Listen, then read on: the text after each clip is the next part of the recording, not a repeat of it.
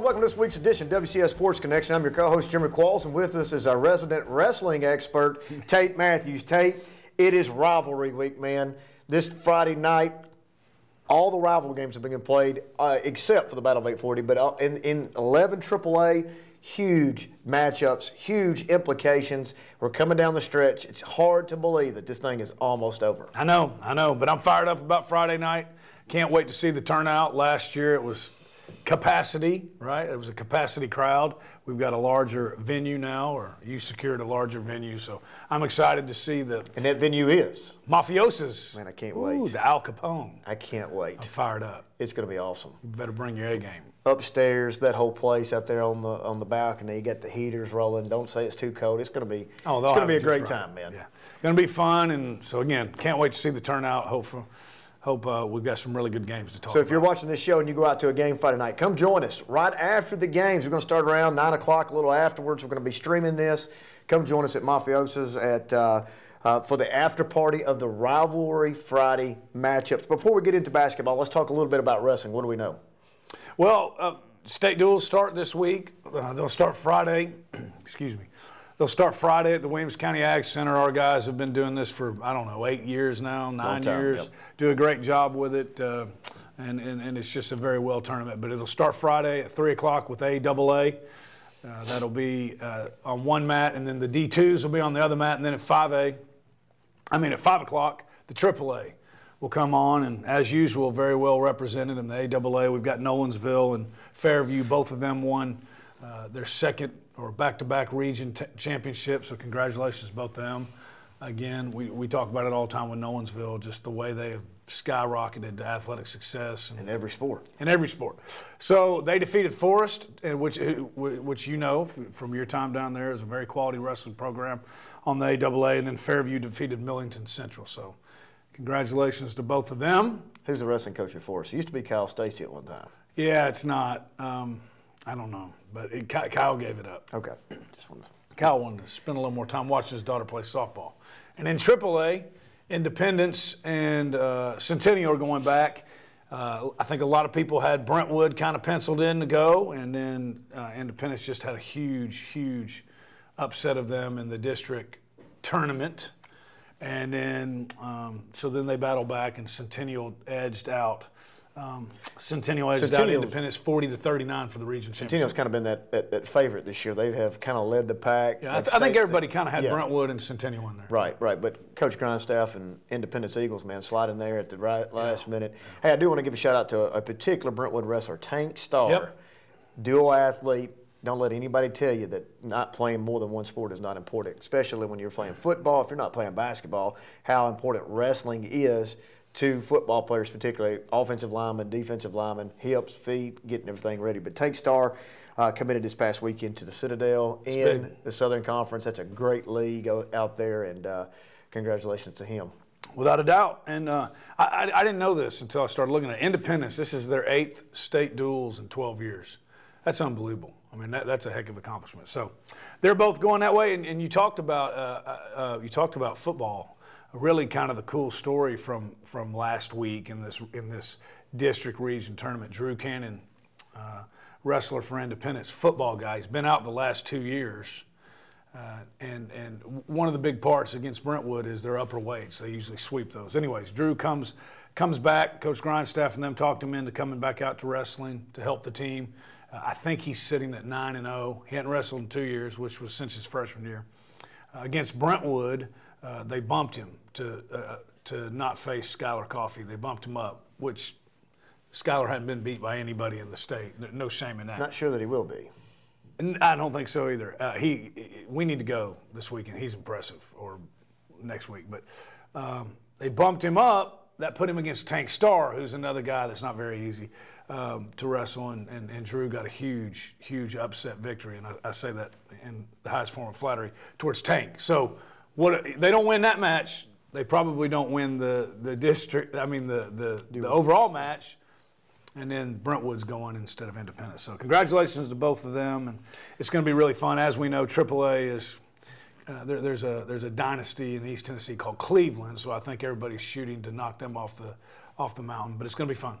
Well, you got the duels this weekend, which is the team Correct. part of the whole concept, and then you come back the following weekend with the individuals. And I think there's 2 weeks in between. you're probably right. Yeah. There's 2 weeks, and then the individual. That's where we're going to get to see all these guys shine on their own, which is a pretty interesting setup how they do it. If you haven't had a chance to go out to the Academy and see this event, man, they have the mats, wall-to-wall mats. If you're a wrestling fan, it's like a dream place with all those mats and things going on. So best of luck to all of our teams going in the duels, and furthermore later down the road to all of our individual wrestlers from the WCS Sports Conference. On the basketball side, on the boys side, let's start with the boys this week. We're looking at buy and sell, so keep your mind wide open on who you're going to buy and who you're going to sell this week as we come down the stretch. Let's start with Brentwood. Brentwood moves to 18-5, 10-2 in 11 AAA. They face Ravenwood this week. 7-10, 4-6, throw all the records out the door. The Battle of the Woods is one of the best athletic events, a basketball Battle of the Woods. The football, I mean, it doesn't matter what sport they're playing. People show up for this. But Brentwood beat Summit 51-42 on Friday night. I was at that game, had an opportunity to see that game. Summit, I'm telling you, if they can get it figured out, 3 quarters, great basketball. They tend to fade in that fourth quarter. They got maybe 2 of the 8 minutes. So they played three quarters and 2 minutes of really good basketball. And then Brentwood kind of climbed their way back in this thing. They had lulled them to sleep. And then behind the play of Preston Moore, which brings us to the WCTV Player of the Week. Preston Moore with 2 acrobatic athletic shots. Massey right into Jolly's hands and unable to finish were the Spartans. Wow, great move. Up and under shot by Preston Moore.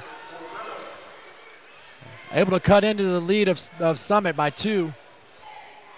And they are looking to pull away. Wow, and 1. What a play by Preston Moore. Gets fouled on the shot, floats it up, nothing but net. Great play by the young man. As you can see right there may be a play or two that really breaks Summit's back in every game that they've played really, really close. I think Coach Goodwin and I were talking the other day how many games they've lost in single digits. Matter of fact, if you combine it, didn't even get to double digits. This is one of those games where you hit a couple of shots like what Preston Moore right there does, and it just kind of breaks the back because they take that first lead and they've played really, really tough. But hats off to Brentwood because it was an ugly game. It was low. It was the scoring was low, and they knew that, and they kind of persevered through that. 51-42. Ravenwood beat Spring Hill 65-43. No surprises there for the mighty Raiders of Spring Hill as they fall to 0 in the world. Ravenwood 7-10, 4-6, like I said, in 11 AAA play. 54-38 last time. Coach Whitlock, what is he going to have to do to win this matchup? Well, one thing you know is if you've ever seen one of Coach Whitlock's scouting reports, there will be no lack of details. So he's got a good grasp of what they're about, and usually they always they find a way to either pick one of these off at the, you know what I'm saying? Even when there's a talent gap. So I think you got to start with you got to limit Thurman, don't you? And then when Preston Moore gets in there and starts creating plays in the lane, like you just saw. Against Summit, I don't think that's good for them too. But they got to limit. They got to limit Thurman and Mills, and you're first 1 to 40, and less than what is it? Less than 10 turnovers. Less than 12 turnovers. Less than 12 turnovers. I think if this game gets much over 49 points, Ravenwood's in big trouble. It's got to be low scoring. Kind of what Summit was doing last night or last Friday night. I agree with you. Play that kind of sticks out in my head. I think Harry Lackey has struggled a little bit maybe from a mental aspect from the perimeter. Hasn't shot the ball real well. Teams tend to back off of him. There's a particular play late in that game. It may have been a 2-point game, 3-point game. I cannot remember the score where he catches the ball at the top of the wing. What's the first thing they do? One of the twins, I think it was Destin, may have been guarding Wade, backs off as a scouting report, per the scouting report, and he buries a huge 3. I mean, that right there for his confidence, for his team is huge. If he shoots the ball well, because I'm going to tell you right now, Jack Thurman's going to shoot the ball well. Jack Thurman is shooting the ball from the floor, from the field goal percentage, around 47 to 50% from 2s, and in the high 30s, low 40s from 3s. It doesn't get any better than that. Well, you were at the game. Talk about a different game and the way you got to play them. What was the score at the end of the first quarter? 4-3. Have you ever seen that? Everybody in the stands had fallen asleep. The thing was quiet. You could hear a pin drop. But that's kind of what Summit. I don't think they wanted three. No, that's what they do. Neither team could get in a flow, and that's part of the Summit. I don't know if it's a strategy. I don't know if that's what Coach Goodwin wants, but it's just the way it works, man. It's ugly right now, and that's okay. You want to keep it muddled up. And neither team could really get in the flow. Next thing you know, Summit hits a couple baskets. They're up 6. They're up 8. They never could get over the hump. I felt like if they could get to the 10 or 12-point range, they literally could have put this thing away early on, midway through the third quarter. But hats off, man. Brentwood kept battling. They tried to fight that sleep off. They woke up, hit some shots, and who? Jack Thurman hit some huge threes, man, right there with people all over him. Preston Moore, then you stretch the floor. Preston Moore then drives to the hole, hits a couple of hand grenades like he did right here, and it's one of those things. They get on a run, they get that first lead, and now you've taken all the wind out of the sails of Summit. But I'm going to stick by my prediction. Old Sparty, you're not going to want to play. 3 freshmen and 2 sophomores. Closer and closer and closer. Tristan Conger with probably his career game. I think he ended up with 17 or 18 points. This kid should be in the 8th grade. Really good player. Destin and Keaton may not have the best stat line of the night ever, but what they bring to the table is tip here, steal there, rebound here.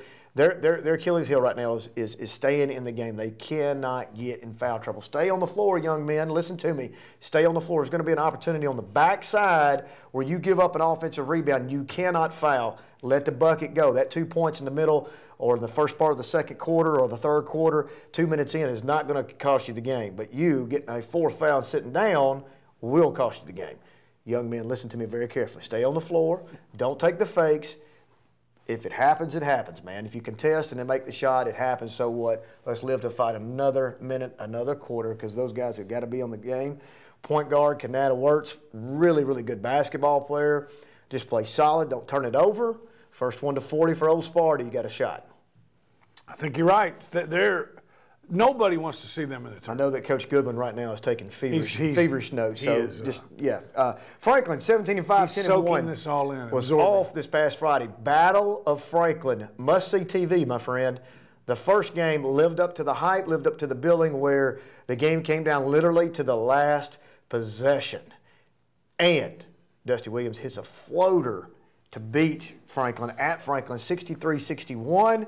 Centennial has won 5 in a row. Centennial beat Indy 60-42 to revenge a loss early in the year to the Independence Eagles. Franklin was off, like I said, but they've won 6 in a row. I'm not sure it gets any better than this. Oh, this is going to be a big game. The first one was at Franklin, so right, this is at Centennial, yeah. It's going to be a great crowd there, and I don't know why, man. We talked about it before that last Centennial-Franklin game. Centennial matchups. There's so many matchup problems in 11 AAA. And I don't know why, but Centennial gives Franklin problems. Who's the key to you winning in this game? If Centennial wants to win this game, who is the key? Well, I'm assuming you're saying Trey Carlton. No. Dusty Williams. Trey Carlton is, when he wants to be, is unguardable. Trey Carlton is going to be Trey Carlton. Right. Trey Carlton needs to play like he did the first time. He doesn't need to push the issue. Know when to go, know when to hold, do the right things, be mature about it. He has been great this year on that. I think that stays. Dusty Williams is the key for Centennial to win this game. He needs He's in the 20s. Well, I don't know that he needs to be in the 20s. He needs to have a double-double game. He needs to be himself. I haven't seen him play like that in a while. Last couple games, again, he's, I don't know, just kind of fading away. Can't fade away, young man. Dusty Williams is a great player. Yes. He's the key to winning this game and keeping the turnovers low. If you're on the Franklin side, keys to winning. Well, it'd be nice if Glover goes for 30 and he's hitting all of his shots. But, you look at the Page overtime win from last week, and it's a guy you've been talking about since the beginning of the year. But I think if Reed Kemp continues to grow and keeps playing the way he is, and by grow, I mean, he's a sophomore. But he keeps playing the way he is and controlling the offense and playing with the confidence he is. I think he's a big key of it. And then obviously Big Curl and Hainsworth, they do have a physical advantage down low. And if those guys can be physical, I know Big Curl's outside a little bit more, but if Ashari can be physical and control that paint, Reed Kemp, because Glover's going to get his, right? I mean, how many times have we seen, maybe if he's not on, he's going to end up filling it up. We've seen everything from the diamond and 1 to the face guard to the diamond and or triangle and 2 to the whatever and 3 on him to the, everybody on him and leave everybody else open, whatever, Franklin still finds a way to win. Yeah. That's because Ashari Haynesworth has shot 100% from the field in one game, shot 80% the next. Matt Thurman, who you reference, is big curls, having big games. Reed Kemp, got to have less than 5 turnovers. He's drawn a tough task with Trey Carlton, quick hands, getting a couple reps last game. Keep those turnovers to a minimum. Finley Long, new player in there for Franklin, has not played all year except for the last couple of games in the backside of that 1-3-1. Keep an eye on that. Key to winning for Franklin, Jordan Bruce. You like that? Jordan Bruce gets to double digits. Mr. 10 for 10. Franklin wins. That'd be big. They'll all be 3s. They'll all be 3s from the same exact board. So get ready. All right, Summit in the border battle. Summit 9-10, 47 versus Independence 6-14, 3-8. This is a huge game for those guys because of seeding purposes. Right now, Summit sitting at 7, Indy sitting at 8. They want to flip that script because obviously the loser of this game, it looks like, would have Spring Hill in the opening round, and the winner of that Spring Hill matchup then gets, after the Spring Hill game, would then match up with the number 1, which at this current time would be Franklin. Indy lost to Centennial 60-44. They've lost 4 in a row. Summit lost to Brentwood 49-46. Summit won this 49-46 in the first meeting. I feel like this is 2 teams trending in a different direction. What are your thoughts on this game? I agree, but I don't know. You're the basketball coach, but whoever finishes 8th is going to win that playing game, right? We know that. Well, according to my West Nashville League overall record, I would not be called a basketball coach, but I am a basketball fan. And watching this, Summit keeps inching the right way. They need to stay hungry. If they do, they'll get there. Independent still trying to find their identity. They're back and forth, Jekyll and Hyde. They have lost 4 in a row. This right here could really hurt them mentally if they lose this game to Summit, because I think they're thinking in their mind they're going to win this game at home, flip the script on the standings, get out of that 1-8-9 game. Tell me this, though. Does this play into it? Who's a worse matchup for Independence? Because I believe in this, in this boys' side. Who's the worst matchup for Independence, Franklin or Brentwood, or both? You see what I'm saying? For Independence? Yeah. I think the worst matchup is Brentwood. Okay. So it might benefit Independence to because I'm sure that's what they're talking about today. Look, guys, we're gonna throw this. No, but you're talking about how big. I see your point. So you're right. It could be a blessing in disguise for either one of them. So if you're playing that game of semantics, if you start thinking about that, look at it from that perspective. So Summit obviously shows not only can they play with Brentwood, they can beat Brentwood now. But is it favorable to turn around and have to play them so quick of a turnaround? And Brentwood's thinking, now you know what happened this last game. So you playing all these hypotheticals. Yeah. You got to go out. You got to play the game.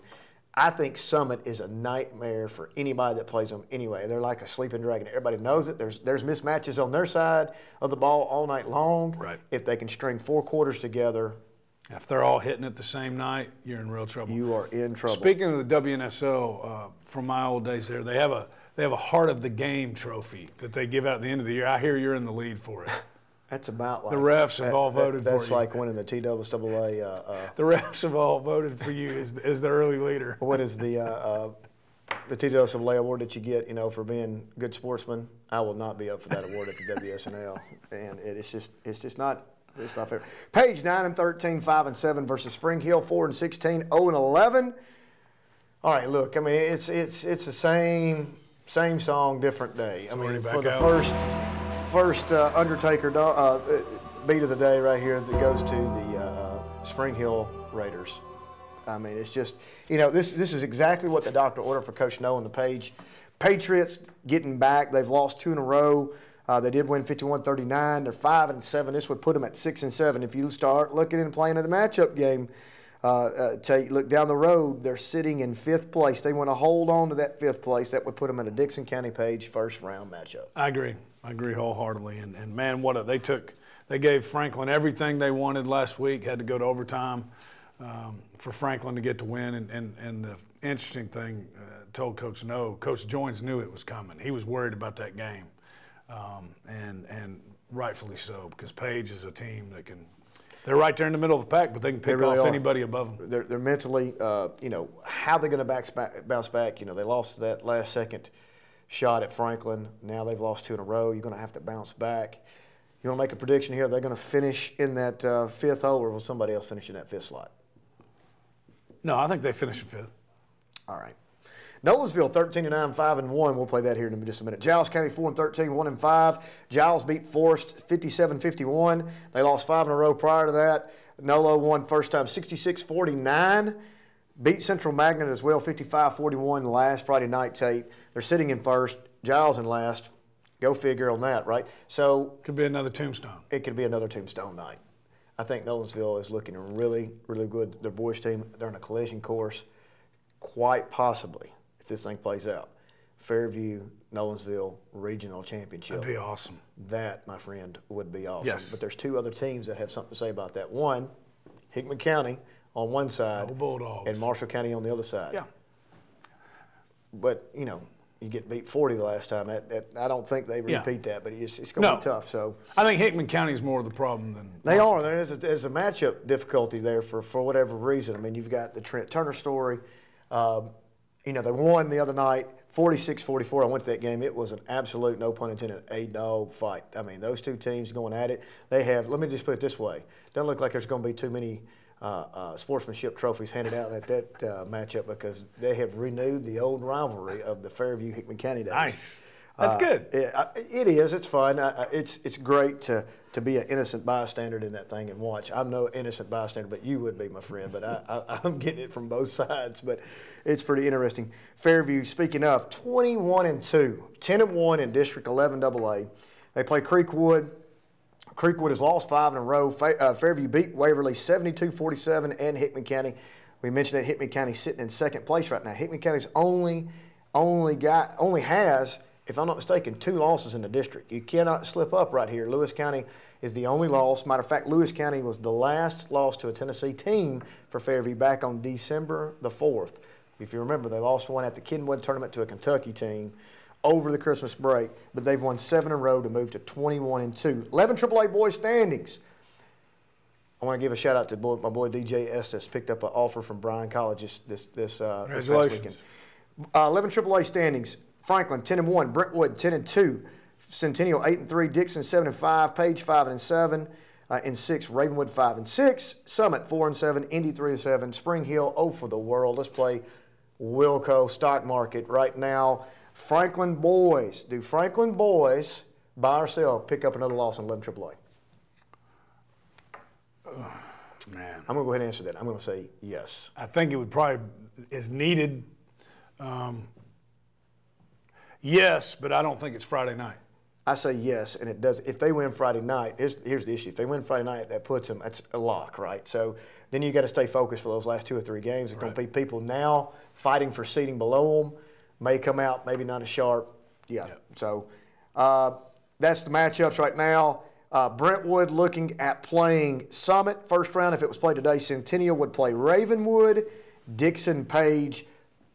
Buy your tickets. It's going to be awesome. 11 AAA. On the girls' side, Brentwood 14-7, 7-4 versus Ravenwood in the Battle of the Woods. They're 11-7, 7-4, identical records, looking for seeding right here in that 4-5 matchup. You would have a Battle of the Woods 4-5. The only thing they're arguing for right now is who's going to wear white and play that home game in that first round, which is going to be really important. Brentwood did lose to Summit 54-52 in an overtime thriller.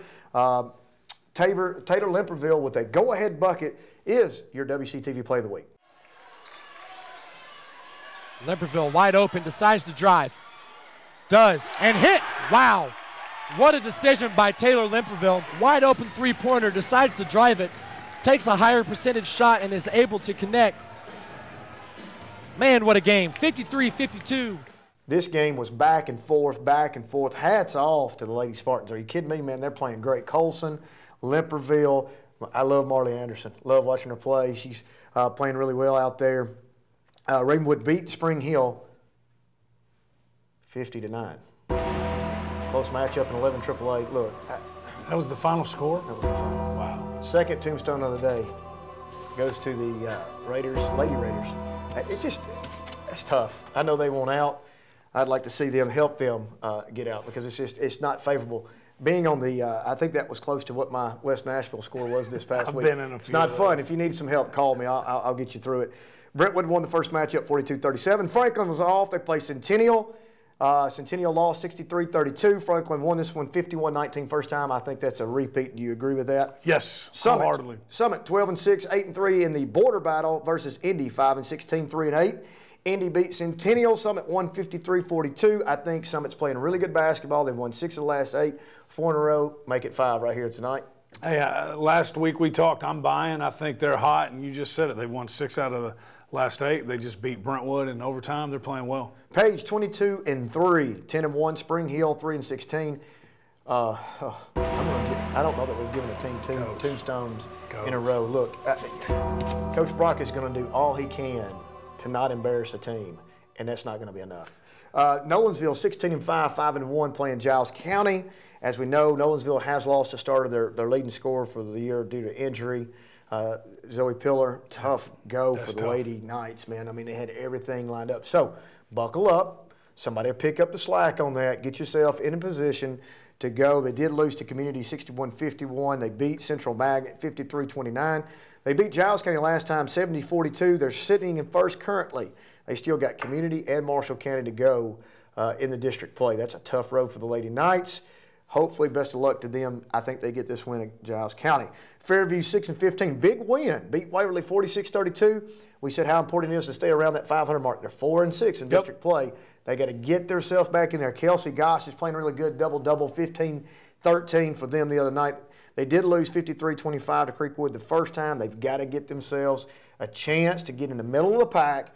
Lady Jackets could pull off an upset. That would be so big for that program out there to get a win in the district tournament. 11 AAA girls standings. Page, Dixon, Summit, Brentwood, Ravenwood, Franklin, Indy, Centennial, Spring Hill. If you look at the preseason coaches poll, we've got a minute to go. Tate, it's nowhere even close what they thought. With that huge win the other night, Summit has jumped Brentwood into third. They still have Dixon to play. They still got a few games to go. Summit could wrap up second place in this time before it's over. That'd be huge, wouldn't it? Huge. Well, I think that right there, the only thing that we know is Page is clearly Page is not losing 2 more games. They're clearly number 1. Yeah, right? Yeah. So that's done. Page is going to lock up the District 11 AAA championship. Congratulations. They've got the best player right now, Faith Wilkins. Faith Wilkins is killing it, playing such good basketball. Great player. The Trevecas High Lady Patriots are fun to watch. They've got it wrapped up. Man, this thing is it's coming to a head. Could they score 100 Friday night? He's not going to do that. He could, absolutely. I think my West Nashville team could probably, that may be a good game. But I'm just saying right now, they could if they wanted to. Coach Brock's not going to do that. It's going to be over at the end of the first quarter. It'll be a running clock before half. Popcorn City, Mr. Producer, make sure you put that in there. Thanks for joining us. We'll see you next time.